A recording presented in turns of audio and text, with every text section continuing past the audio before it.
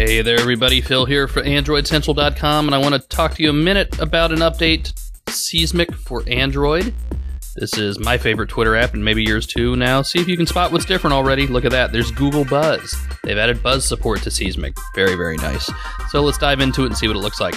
And bingo, looks like Seesmic results. If you've used it for Twitter, works almost exactly the same way. Scrolling still very nice. See, all of Mickey's buzzes are private, so we can't read them.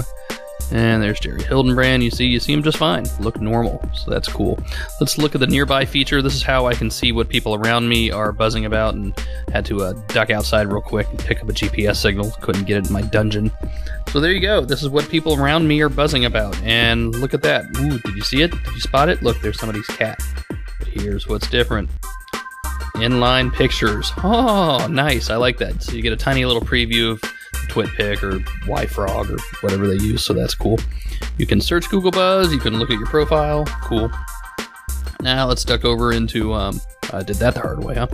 Let's duck back into the Twitter side of it. There's my Twitter account. And something else that's new, they're highlighting or putting in a different color different users, so when you see at so-and-so, they stand out a little better. That's nice. And there's the picture preview again.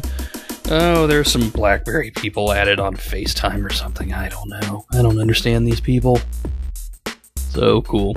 A lot of the tweaks we're going to see here actually behind the scenes. That's kind of the main front-end stuff that you'll notice. Cool. I really like how the users stick out. That's good. Otherwise, everything else pretty much looks the same.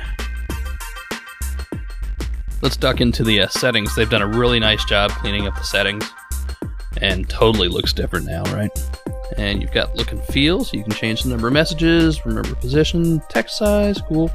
Background updates, which I have turned off because I don't like them on for a number of reasons, but that's cool. A whole lot of settings there. Photos and videos are different services you can choose from. Default account. You can set your Buzz account as your default account. Very nice. Google Buzz settings, search radius. So we were searching people within 20 kilometers, huh? That's pretty wide arc, actually. So there you go, guys. There's the new Seesmic for Android. We'll see y'all later.